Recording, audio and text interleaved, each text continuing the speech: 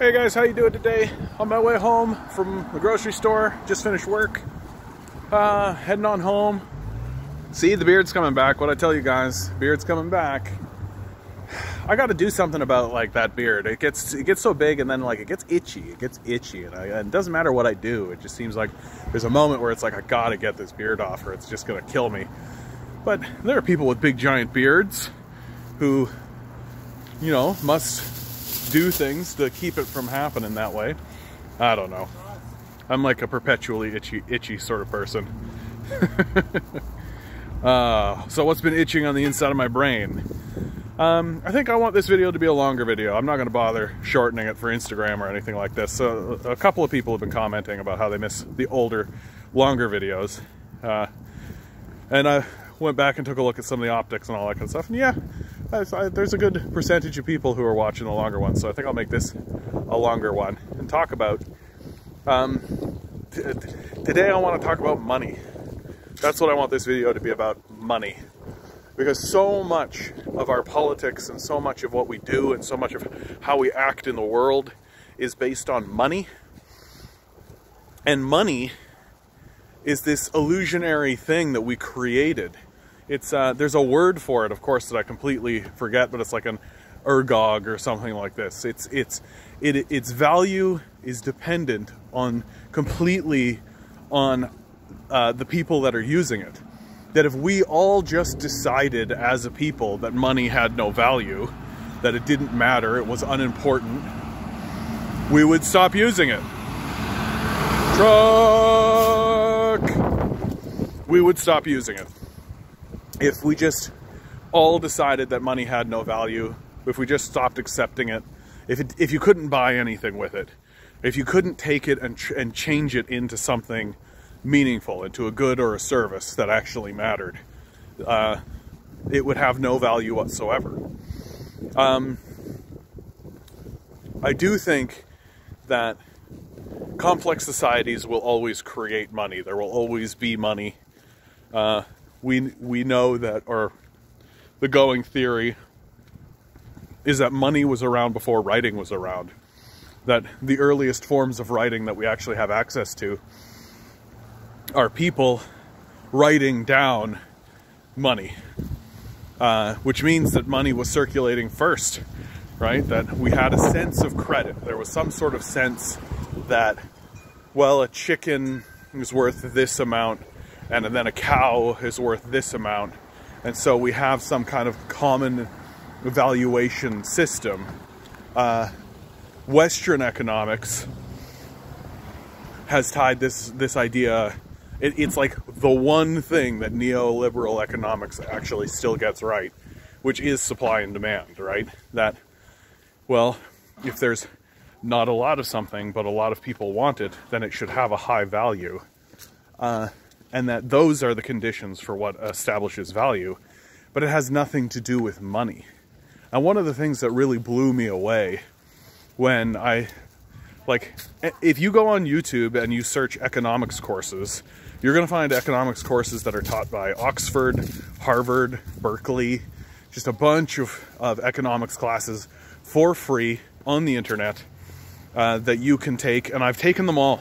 I've watched all of these, and the thing that blew me away is that none of these guys actually talk about what money is, what it does, how it functions, who's responsible for its creation, who's responsible for maintaining its value, right? And it's because neoliberals can't actually have that discussion, because to have that discussion means talking about the government and its purpose. Neoliberal economics and economists never want people to understand that the government is important, that the government has an important function, that the government does things that are important. They want people to believe that the only way to structure a society is through capitalist businesses, which can't be clearer, is completely fraudulent. It's a total farce and it's a total lie. Like, like telling people the only way to juggle is to take the balls and throw them in the garbage can. Like, what are you talking? They've got this completely inverted. Anyway, I don't care to talk about neoliberalism, except to point out that neoliberal economists cannot actually talk about money, what it does, how it functions, what its value is in society, why we use it, and more importantly, who's responsible for taking care of the money supply.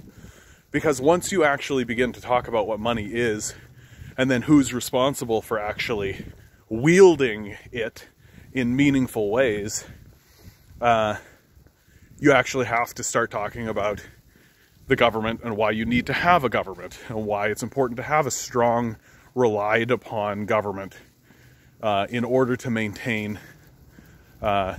control of the money. Because money is not a thing, it's just printed. We literally print it. It's literally tied to nothing. If you wanted to have $1 trillion extra in your money supply today, you could just type it into a screen and you would have it. The United States did this recently. They literally printed in a single day $5 trillion, which they then handed to corporate power, who just jammed it in their offshore accounts and did nothing with it. It certainly didn't help their economy. Unless you think, you know, 3 or 4 billionaires is the economy, which is exactly what they say. Like, when we say the economy, what we really are talking about is the wealth of like 5 billion people, or sorry, 5 people, 5 billionaires. But money itself is just, it's not really a thing. You literally can just print it and direct it at where you need it to go, right? There's people like Alan Greenspan, Ben Bernanke, right? Presidents of the Federal Reserve System in the United States have stated as much. They've stated it outright that, like, yeah, if we say that we can put $5 trillion towards a project, we just have that money. We will have that money. That's not a problem. The problem is creating the proper incentives to get projects and jobs done, right? That what is actually valuable in the society is things happening, right? If we create a high-speed rail system, well, that's extremely valuable. That creates an enormous amount of value for the society, regardless of how much money it costs or how much money it costs to maintain or any of this kind of stuff, because these numbers are completely illusionary. The only people who want you to think otherwise are these people who want to convince you that money is a closed, tight system, right? That money begins with businesses, right? That businesses are the ones that are generating money. It's these people who want you to believe that, well, you work, like I pay you a wage, and then you use that money to get what you want, right? So I'm the job creator and I'm important because I'm the one that's withholding the currency from you. I'm the worthless middleman, right? And the justification is that, oh, well, because I'm withholding that currency, I can dictate to you what is or is not valuable labor, right? And of course, I'm able to dictate that, and I should be able to dictate that because I'm rich. And if you're rich, that makes you a better person in this society, straight up. So they don't, and they want to maintain the closed system of that, right? They want the government to give money to businesses so the businesses can withhold money in exchange for your labor and maintain the wage slave system, right? Which is exactly what it is. It's a wage slave system. Like back in the era of Lincoln, when Lincoln was freeing the slaves, right? He was freeing the purchased and bought for slaves. But the Republican Party of that day, Lincoln's Republican Party, acknowledged fully that there isn't much difference between selling someone and renting someone. And that's what wages are. You're renting a person, right? And in fact, The Confederates actually argued that wage slavery was worse than chattel slavery, right? Because a chattel slave, if you don't have any labor for the chattel slave to do, you still have to take care of them, right? You still have to house and feed them and clothe them. You can't just throw them out. But you can for a wage slave. If there's no labor for them to do, you just lay them off. You fire them. You get rid of them, right? And so the Confederates actually argued that chattel slavery was a more humane form of slavery than what we're doing now, which is wage slavery. And so what we're doing by, like, when in the midst of this pandemic, why conservatives and liberals need to pound on the pulpit and say, no, you can't pass a CERB, right? You can't empower workers. You can't empower individuals, even though their whole thing is about individualism anyway. But you can't empower workers. You can't empower individuals. You have to put that money into business. The businesses are the ones that need to withhold the capital from the working class in order to exchange it for their labor in the middle of a pandemic. When we could very easily just give that money, like literally just create money out of nothing, because that's how we do it. That's what money is. And give it to who needs it. Now, the one and only danger that exists, right, for money and printing money, is that you do need to be aware of inflation and of devaluing your currency, right? Like, let's say you have an economy that's $100, okay? If you print one more dollar, right, that's not going to devalue the currency very much, right? And maybe you need to print that one extra dollar, like, so you create, you're not creating inflation of 1%, obviously, but you are devaluing your currency by a certain amount. So, instead of somebody, like, what used to take $1 to buy, now will take $1.01 to buy, right? So you're devaluing the currency in a very minor sort of way. But maybe if you give that dollar to someone who doesn't have a dollar, right? If you have 100 people in 100... okay. If you have 100 people in $100 economy, okay, and everybody has $1, except one person who has $0, right? They either have to sell themselves to one of the people who have $1 in order to get any amount of money to interact with the economy, or you can print an extra dollar and give them $1. You devalue the currency by an teensy little bit, but that individual is now integrated in the overall economy. And because you had 100 people in a $100 economy, except this one extra person, so you had 101 people in a $100 economy, right? So now you have 101 people in a $101 economy. So it doesn't wreck your economy. It doesn't wreck your currency, right? Now, same exact example, though. Let's say you have 100 people in a $100 economy, and then suddenly you print 100 extra dollars, okay? So you've devalued your currency by 100%. It used to cost $1 to buy something. Now it costs $2 to buy something, right? So that's a major devaluation of the currency. And that's the type of inflation that people are deeply concerned about, and should be. Don't get me wrong. Like, you can't just print money. You need to find other forms of money that are worthless and inert in your system that don't do anything. So let's say you have, I don't know, someone who doesn't pay taxes but has $600 billion. Okay? That's worthless. They're completely worthless. They're not putting any money into the economy. They're literally hoarding it off to the side, and they're keeping it for themselves. That's completely worthless. Like, it's completely without value, and it shouldn't be done. And that's how you devalue a currency, by the way. You hoard the money and you keep it in offshore accounts so that no one else can have access to it. And if no one else can have access to the currency, when the entire point of a currency is to use it as a medium of trade, and but no one else has access to it and no one else can use it, then the currency is worthless. Nobody has it, nobody can use it. It doesn't achieve anything, right? And that's the reason why places, the West in general, is being thrown into total chaos, is because you have a small group of people who have tons of wealth that they can never use and have no reason to have, and an increasingly large group of people who don't have access to the wealth that they need in order to just buy the bare necessities, food and shelter, right? But we haven't yet transitioned into a point where people are willing to give food and shelter for no money, right? That they're still commodifying these things. These things are still considered commodities in our culture. And nor are we willing to provide the money in order for them just to secure it. And so we're basically just saying to people, fuck off and die. And we're doing it so that billionaires can just sit on money we printed in the first place. And so we're caught in a game, right? We're caught in a game.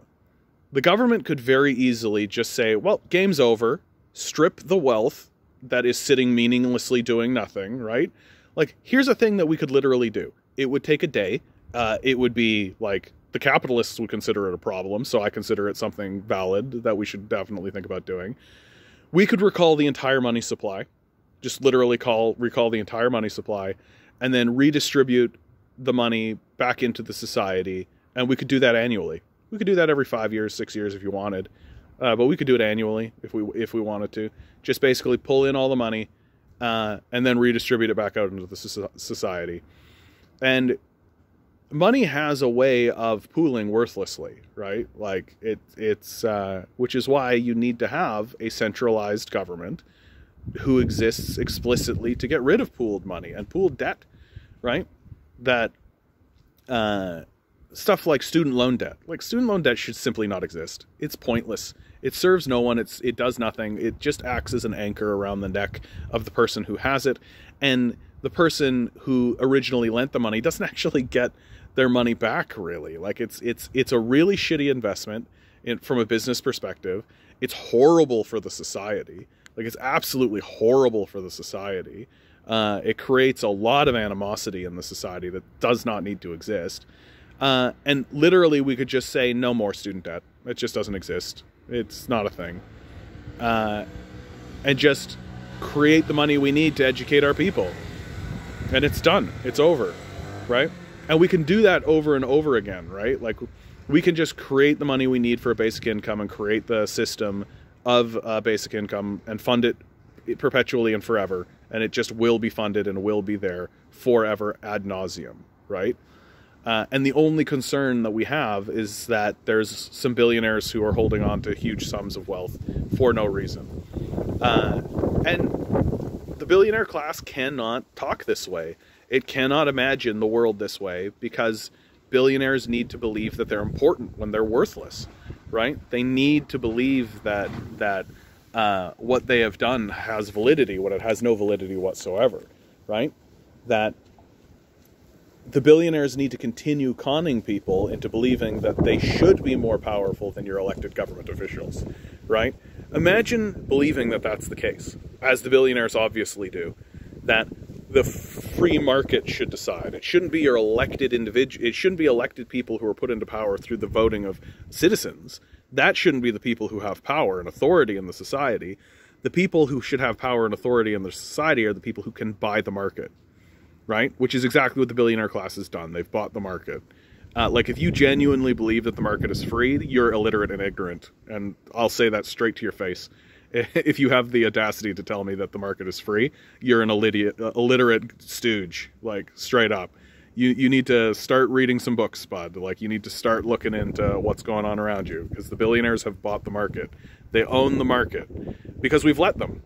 Because we have treated money as if it is actually a thing. It is as if it is an actual commodity, right? So we have even commodified money when what money is, and I know it's taken me almost 20 minutes to get to this. Sorry about that. What money is it is a tool, period. You could call it a technology if you wanted, but it's a technology insofar as, like, writing as a technology, right? It is a tool. That is all it is. It is a tool. And if you can use it, humans can use it for good, humans can use it for evil. We're clearly choosing to use it for evil now because we could very easily eliminate homelessness, eliminate food insecurity, eliminate all of these sort of poverty solutions and things like this. We could do that in a very short period of time. It would be shockingly short. I'm talking about literally, like, you would go from people living in tent cities, in homeless little areas, scouring the streets for beer cans so that they can sell them, to that being over. And it would happen in an incredibly short amount of time. Like, we can 100% do that. The government could literally print the money, give it to those people. That would be the end of the story.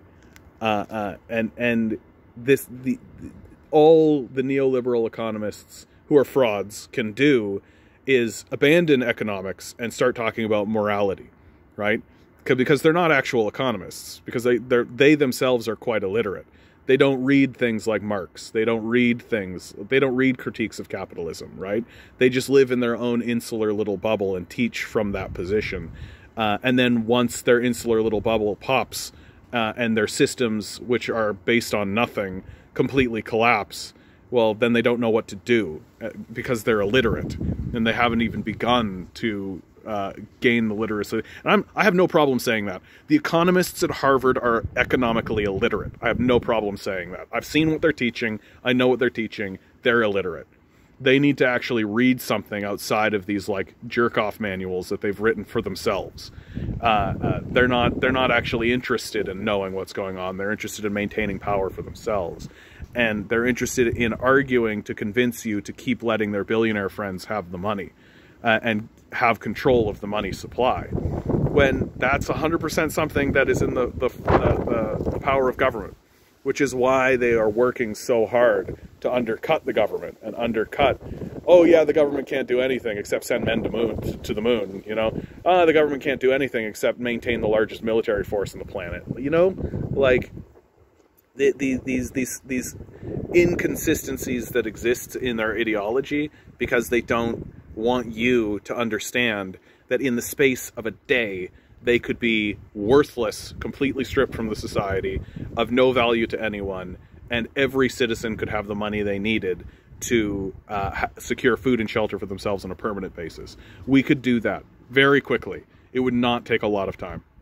Like, this is why I get so angry about this, is that there are legitimate problems that we are looking at. Wage slavery is a legitimate problem that we are staring at in the face of. And there are very straightforward solutions that would improve the society instantaneously. But it requires the society understanding that money isn't a thing. Like, when people say, how are you going to pay for that? They've completely bought into the capitalist ideology, right? That they have pretended that money is scarce, when money is not scarce. Money is abundant. There is nothing more abundant than money. We can create infinite sums of money. How are you going to pay for that? What the fuck are you even talking about? We're going to print the money and we're going to hand it to the people who need it. And if that creates an inflationary problem because we need to adjust the society in major ways, then we're going to find the dead, inert money, of which there is plenty, and eliminate it. There you go. Like, this is it. And it's not a tough computation to make, right? You just need to finally accept that the neoliberal economists are illiterate, stupid, and delusional, and lying to you, right? That they want something. They're incentivized to tell you lies about how the economy actually works.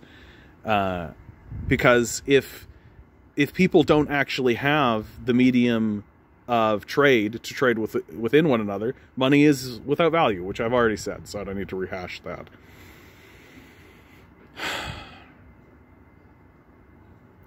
We treat money as if it has moral power, right?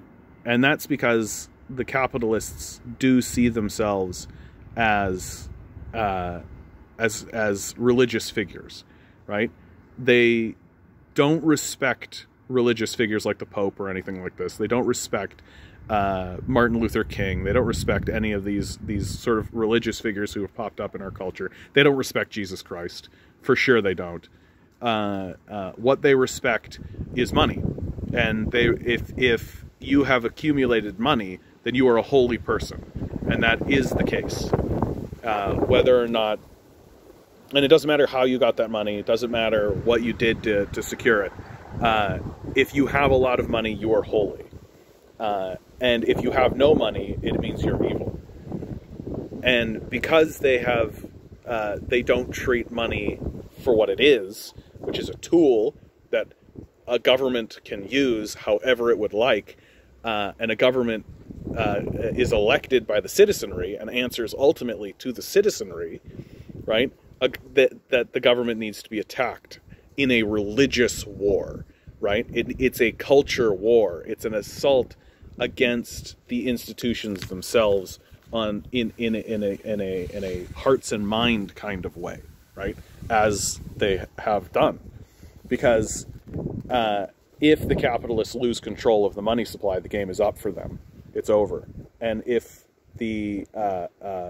if elected officials and if people start to organize in a way to eliminate the capitalists from the system, the surefire way to do it is just to eliminate their control of the money supply.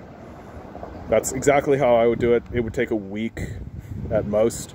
The capitalists would scream about it, and then they would be irrelevant because they wouldn't control anything anymore. Because they wouldn't have hundreds of billions of dollars at their disposal to waste on deluding the populace into believing lies, right? So,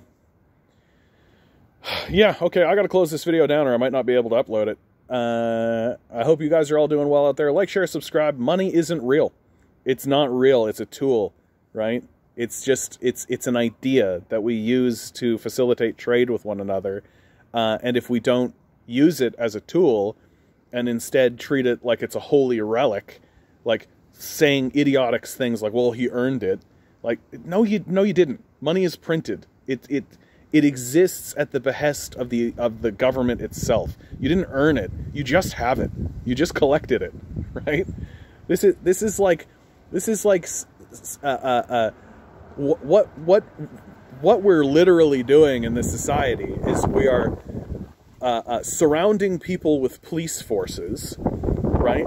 And not allowing them to go pick up apples that grow freely on trees, and then allowing some people to come pick apples so that they can get a wage from the people who say they own the apples. But the apples grow freely in the world. You're not earning those apples. You're withholding those apples. They didn't earn that money. They're withholding that money, right? That's what's happening. And to believe otherwise, I think at this point is just infuriatingly delusional. People are saying the society is more divided now than it's ever been. And I'm like, yeah, because half the society thinks that reality doesn't exist. They think magic is real, right? And they think money is magic. Anyway, I got to close it down. I hope you guys are having a good time. Like, share, subscribe, send it around. I'm this close to getting 70 subscribers. If you're one of these people, if you made it this far, friend, and you're not subscribed, subscribe.